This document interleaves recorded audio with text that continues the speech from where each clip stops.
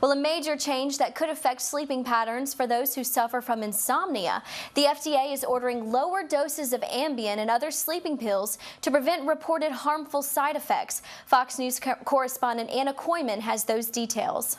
If you have issues sleeping, a new effort by the Food and Drug Administration could leave you tossing and turning. In an attempt to stem the misuse of prescription sleeping pills, the agency is now ordering drug makers to lower dosages of the drugs. For a lot of patients, it's becoming a little addictive.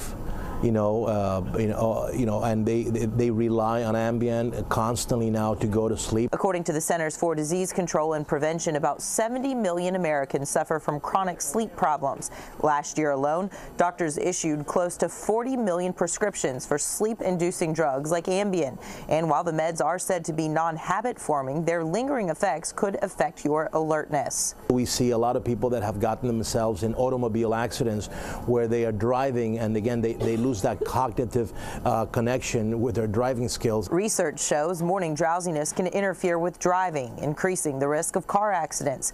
The FDA now says a key ingredient in the pills, zolpidem, stays in women's bodies longer. They're ordering drug makers to cut doses of regular pills in half to 5 milligrams for women and suggest doctors consider lower dosages for men as well. The FDA has received a number of reports of car accidents connected to zolpidem over the years, but it's not known how big a role sleeping pills played in the incidents.